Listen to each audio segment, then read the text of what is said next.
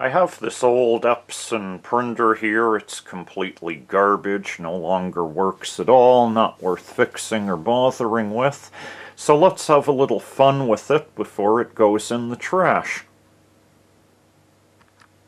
I've prepared about a pound of welding thermite in a small Coca-Cola can with a sparkler as the igniter for the thermite. Let's set up outside and light off the thermite, see what it does to the printer.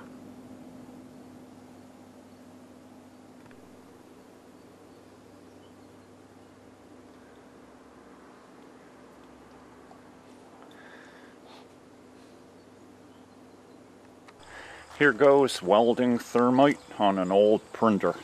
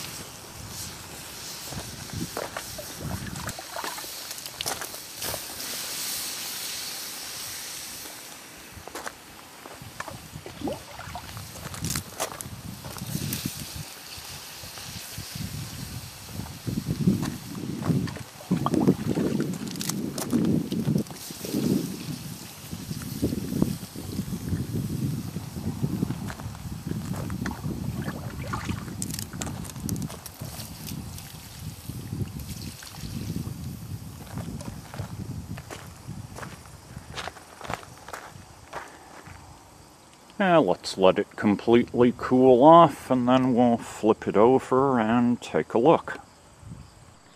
Here's a quick look from the top.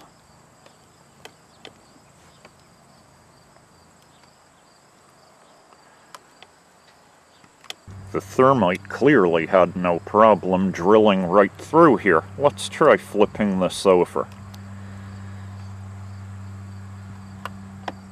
Here's a look at the bottom.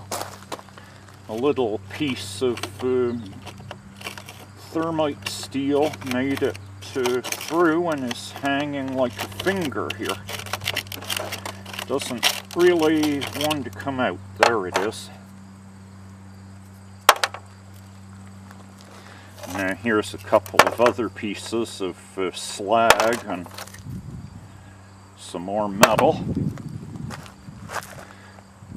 This printer now appears to be completely faulty and I should probably discard it at this point.